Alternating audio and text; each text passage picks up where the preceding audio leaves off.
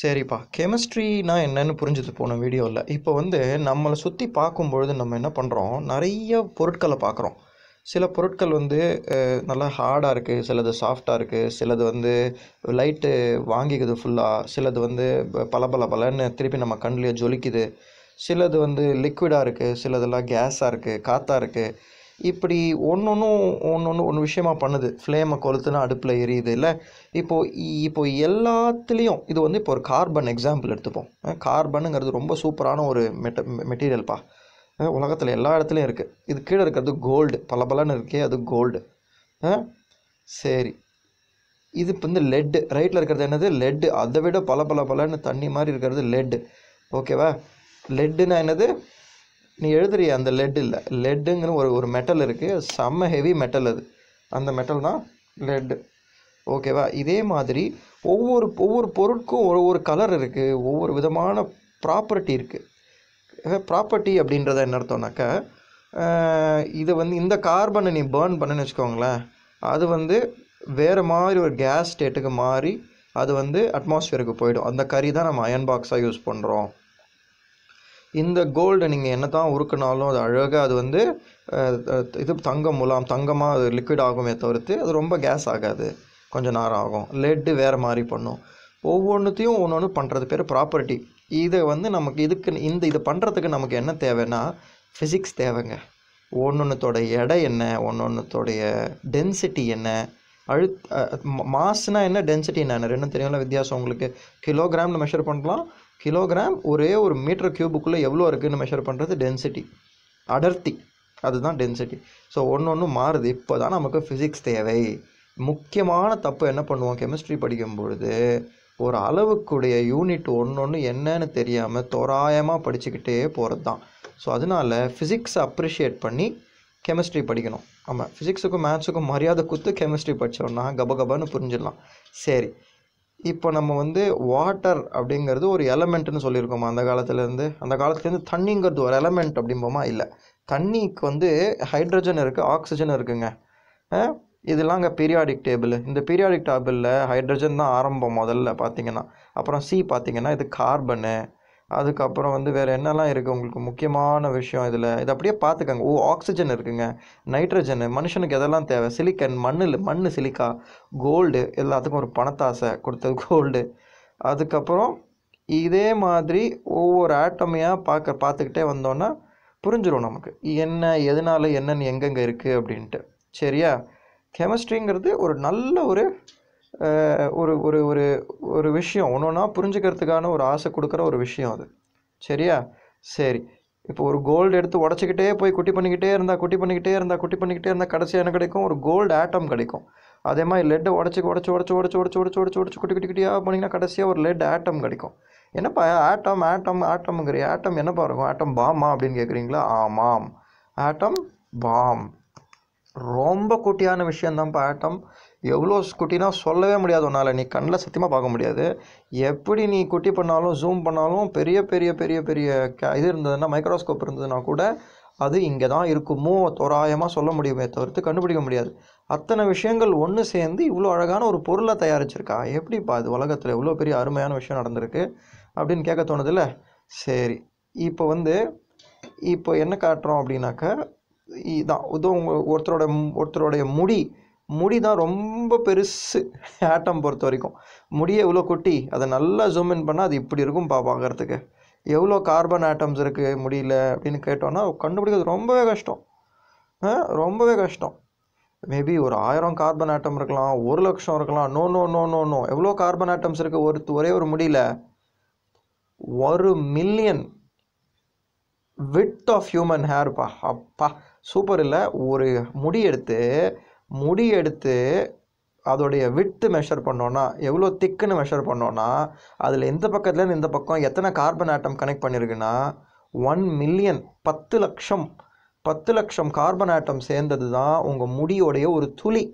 புரியுதா எவ்வளோ ஒரு பெரிய மேட்டர் நடக்குது இந்த உலகத்தில் ஆட்டம்ஸுங்கிற பேர்லன்னு? நினச்சாலே தலை சுற்றுதுங்க இல்லை?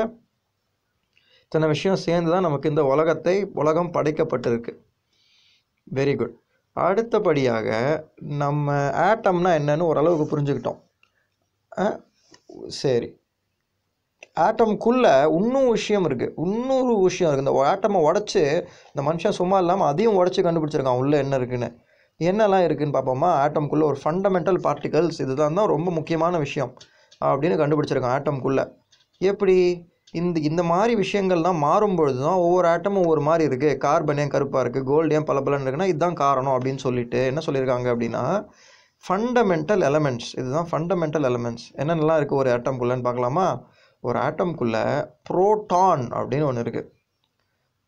புரோட்டான் அப்படிங்கிறது என்னென்னா, இது நிறைய புரோட்டானுங்கிற ஒரு பொருள் ஒட்டிக்கிட்டு தனக்குத்தானே நிறையா ஒட்டிக்கிட்டு அது என்ன பண்ணும், ஒரு கரு நியூக்ளியஸ் மாதிரி ஃபார்ம் ஆகிடும். அந்த ஆட்டமுக்கு சென்டராக எப்படி இந்த உலகத்துக்கு இந்த இந்த யூனிவர்ஸ் பிரபஞ்சத்துக்கு நடுவில் எப்படி சன் இருக்கோ, சூரியன் இருக்கோ, அந்த மாதிரி இந்த நியூக்ளியஸுங்கிறது சென்டராக உட்காந்துருக்கும். புரோட்டானோட கும்பலெல்லாம் சேர்த்து வச்சுக்கின்னு எப்படி புரோட்டான் ஏற ஏற ஏற ஏற ஒவ்வொரு ஆட்டமாக மாறும். 8 புரோட்டான் இருந்ததுன்னா அது பேர் ஆக்சிஜனு, 9 புரோட்டான் இருந்த பேர் அது பேர் ஃப்ளூரின், எஃப். ஸோ புரோட்டான் எத்தனை இருக்கோ அதுதான் எலமெண்ட்டுன்னு கண்டுபிடிச்சிட்டாங்கப்பா. சூப்பரான கண்டுபிடிப்பு இல்லது. என்ன அழகாக இப்போ வருஷப்படுத்திடலாம் ஒவ்வொரு விஷயத்தையும். எத்தனை புரோட்டான் இருக்குது, ஹேய் ஒரு பொருளை கொண்டா அந்த பொருளை கப்பன்னு உட, அது ஆட்டமாக்கு. அந்த ஆட்டம்குள்ளே இருக்கிற நியூக்ளியஸை பாரு, நியூக்ளியஸை பார்த்தா எத்தனை புரோட்டான் இருக்குது? 100 புரோட்டான் இருக்கா? ஆஹா, 100 இங்கே இல்லவே இல்லை. வேறு ஏதாவது ஒரு நம்பர் சொல்லு. 104 இருக்கா? அந்த ஆர்எஃப் அதுதான் அந்த ஆட்டம். ஸோ 79 இருக்கா? அடே 79 புரோட்டான் இருக்குப்பா இதில், இது கோல்டுப்பா, தூக்கின்னு ஓடு அப்படின்னு ஓடிடுவாங்க. இன்னொரு பொருள் தான் என்ன இருக்குது, புரோட்டான் முடிஞ்சு போச்சா, இன்னொரு பொருள் எலக்ட்ரான், இன்னொரு பொருள் நியூட்ரான். இதுவும் பார்ப்போம். இந்த 3 விஷயம்தான் முக்கியமான விஷயம் இந்த கெமிஸ்ட்ரியை பொறுத்த வரைக்கும். ஒரு ஆட்டமை பொறுத்த வரைக்கும் என்ன இருக்குது அப்படின்னு யாராவது கேட்டாங்கன்னா, இந்த 3 விஷயத்தையும் புரிஞ்சுக்கிட்டு என்ன பண்ணுதுங்கிறத சொல்லிட்டோம்னா நமக்கு மற்றது எல்லாம் அதுக்கு மேலே அடிப்படையாக பதிஞ்சிரும் மனசில். சரியா? இப்போ கார்பனில் நம்ம என்ன சொன்னோம், C6 இல்லை 6 புரோட்டான் இருக்குதுன்னு சொன்னோம். சரி, ஒரு 6 புரோட்டான் எடுத்து போடுவோம். இதுதான் உன்னுடைய நியூக்ளியஸ். 6 புரோட்டானும் கப்பன்னு ஒட்டிக்கும். சரியா? இப்போ என்ன ஆகும் அப்படின்னா, நியூட்ரானு எலக்ட்ரான்ஸ் இது ரெண்டும் மாறும். ஒரு ஆட்டம்குள்ளே நிறைய எலக்ட்ரான் கொடுக்கலாம், நிறையா நியூட்ரான் கொடுக்கலாம், இதெல்லாம் பண்ணலாம். நியூட்ரானுங்கிறது சார்ஜே இல்லாத ஒரு பொருள்னு வச்சுக்கலாம். இப்படி இப்போ நான் என்ன வரைஞ்சிருக்கேன்னா, கார்பன் 12 அப்படின்னு வரைஞ்சிருக்கேன். 12 6 கார்பனை. ஓகேவா? ஸோ 6 எதனால் 12 போட்டிருக்கோம் அப்படின்னா, 6 நியூட்ரான் 6 புரோட்டான் இருந்திருக்கு. Total number of protons and neutrons ஒரு நியூக்ளியஸ்குள்ளே 6 இருந்ததுனால அதை 12ன்னு மேலே போட்டுட்டு அட்டாமிக் நம்பருங்கிறது கீழே 6. இதுதான் அட்டாமிக் நம்பர். சூப்பர் இல்லைப்பா? அட்டாமிக் நம்பர் என்னது? கார்பனுக்கு 6 அண்ட் கார்பன் 12 C12 அப்படிங்கிறது will have, ஓகேவா, கார்பன் 12 அப்படிங்கிறது 12 6 நியூட்ரான்ஸ் இருக்குது அண்ட் 6 புரோட்டான்ஸ் இருக்குது. கார்பன் 14ல் அதே 6 புரோட்டான் தான் இருக்கும். புரோட்டான் மாறவே மாறாது. புரோட்டான் 1 ஆட் ஆகிடும் கூட அது நைட்ரஜனாக போயிடும். அடுத்தது இருக்குல்ல N7ஆக போயிடும். ஸோ C6 தான். C14ன்னு சொன்னால் நியூட்ரான் தான் எக்ஸ்ட்ரா இருக்குன்னு அர்த்தம். சரியா? சரி, இப்போ எலக்ட்ரான் போட போகிறேன். இந்த புரோட்டான் நியூட்ரானை சுற்றி எலக்ட்ரான், இது எலக்ட்ரான் நம்ம பிளானெட் மாதிரி இந்த சன்னை சுற்றுற மாதிரி சுற்றிக்கிட்டு இருக்கோம். எத்தனை போடுவோம் எலக்ட்ரானு? எத்தனை புரோட்டான் இருக்கோ அவளுக்கு ஈக்குவலாக எலக்ட்ரான் போடுவோம். 6 புரோட்டான் போட்டால் 6 எலக்ட்ரானை போட்டு சுற்ற விட்ருவோம். எதனாலன்னா இந்த புரோட்டானும் எலக்ட்ரானும் பாசிட்டிவ் நெகட்டிவ் மாதிரி, நல்லது நல்லா இல்லாத விஷயம் அப்படிங்கிற மாதிரி ரெண்டும் தன்னைத்தானே எதிர்த்துக்கிட்டு இருக்கும். அதனால தான் அது ஒட்டிக்கிட்டு அழகாக சுற்றிக்கிட்டே இருக்குது. ஒரு சைடு எதிர்க்கும், ஒரு சைடு அட்ராக்ட் பண்ணும், அப்படியே ஒட்டிக்கிட்டே சுற்றிக்கிட்டு இருக்கும் அந்த நியூக்ளியஸை. சரியா? இதை பற்றி நம்ம டீட்டெயில்டாக போக போக பார்ப்போம். பட் இப்போதைக்கு உங்களுக்கு தெரிய வேண்டிய விஷயம், ஒரு ஆட்டை நம்ம நல்லா உடைச்சா நியூக்ளியஸ் கிடைக்கும். நியூக்ளியஸ்குள்ளே புரோட்டான்ஸ் நிறையா இருக்குது, நியூட்ரான்ஸ் நிறையா இருக்குது. புரோட்டானுங்கிறது ஒரு எலமெண்ட்டுக்கு மாறவே மாறாது. மாறிச்சுன்னா எலமெண்ட்டே மாறிடும். எத்தனை நம்பர் ஆஃப் புரோட்டான்ஸ் இருக்கிறதுங்கிறது. நியூட்ரான்ஸ் எவ்வளோ வேணால் போடலாம். அது போடுறதுனால அப்புறமா என்ன ஆகும்னு சொல்கிறேன் உங்களுக்கு. எலக்ட்ரானுங்கிறது சுற்றிக்கின்னு இருக்கும் நியூக்ளியஸை சம்ஹவ் அது அட்ராக்ட் பண்ணிக்கிட்டு, நியூக்ளியஸ் பாசிட்டிவில் எலக்ட்ரான் நெகட்டிவில் அந்த ஒரு அட்ராக்ஷனில் யார் உள்ளே வருவேன்னு போட்டி போட்டுக்கிட்டு சுற்றிக்கிட்டு இருக்கும். இதை நம்ம பிளானட்லாம் சன்னை சுற்றுற மாதிரி அந்த ஃபோர்ஸில். So எலக்ட்ரானுங்கிறது minus, புரோட்டானுங்கிறது plus, நியூட்ரானுக்கு plus minus கிடையாது. இந்த 3 விஷயந்தான் ஒரு ஆட்டம்குள்ளே இருக்கிற பொருள். இதனால தான் நிறையா விஷயங்கள் நமக்கு உலகத்தில் நடக்குது. இதை பற்றி நமக்கு எல்லாமே தெரியும்னு சொல்ல முடியுமா? முடியாது. ஒரு ஆட்டமை பற்றி எல்லாமே தெரியும்னு சொல்ல முடியுமா உலகத்தில்? முடியவே முடியாது. அது எப்படி அது இவ்வளோ பெரிய ஒரு ஒரு ஒரு ஒரு ஒரு எனர்ஜி உள்ளே உட்காந்துருக்கு அப்படின்னு சொல்லவே முடியாது. ஒரு எலக்ட்ரானை பிரித்தா ஒரு பாம்பே வெடிச்சிருதுங்கிறாங்க. ஒரு ஒரு பெரிய ஒரு இது ஃபார்ம் ஆகிடுது. அந்த மாதிரிலாம் எப்படி நடக்குதுன்னு சொல்ல முடியல. ஆனால் இப்போதைக்கு நமக்கு தெரிஞ்ச விஷயத்தெல்லாம் சொல்லிக்கிட்டு வர போகிறோம். நீங்கள் கெமிஸ்ட்ரி அழகாக புரிஞ்சுக்க போகிறீங்க இந்த வீடியோவில். ஓகே, ஸோ இந்த எலக்ட்ரான் என்ன பண்ணுது? நியூக்ளியஸை நோக்கி அட்ராக்ட் ஆகிட்டுருக்கு. என்ன வெலாசிட்டினா சொல்லவே முடியாதுங்க. அவ்வளோ வேகமாக சுற்றுங்க அது. என்னன்னே புரியாதுங்க அது. என்ன எலக்ட்ரான் பண்ணுதுன்னு நினச்சோன்னா தலை சுற்றிடுங்க. ஃபிசிக்ஸ்லேயே தலை சுற்றும், கெமிஸ்ட்ரிலையும் தலை சுற்றும். எல்லாம் ஒரே டைமில் நியூக்ளியஸை கிட்ட ஜம்ப் பண்ணுது. என்னன்னே புரியாது. இது பெரிய ஒரு அட்டாமிக் ஃபிசிக்ஸுங்கிறது தலை சுற்றுற விஷயம். சரி,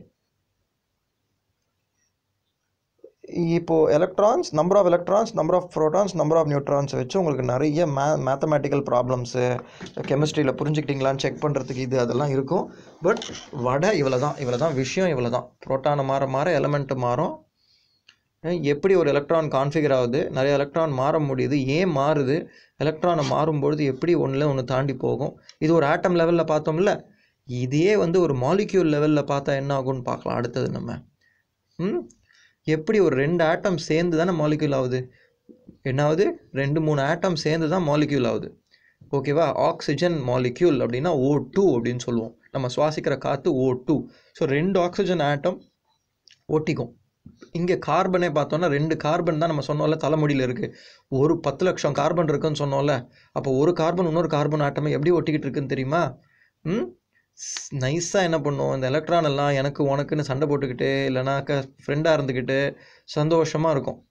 இந்த இத்தனை ஆட்டமும், இந்த ஆட்டம் எனக்கு, அந்த ஆட்டமும், அந்த எலக்ட்ரான் உனக்கு, இந்த நியூக்ளியஸ் இது எந்து அப்படின்னு சொல்லிக்கிட்டு இந்த எல்லாம் சந்தோஷமாக இருக்கும் இந்த ஆட்டம்ஸ் எல்லாம் உங்களுடைய தலைமுடியில். ஸோ அதனால பாசிட்டிவ் நெகட்டிவ் அப்படிங்கிற கதைக்கெல்லாம் நம்ம போகலாம். எதனால ஒரு ஆட்டம் பாசிட்டிவ் ஆட்டம் ஆகுது, நெகட்டிவ் ஆட்டம் ஆகுது, அது பேர் அயான்னு சொல்லுவாங்க.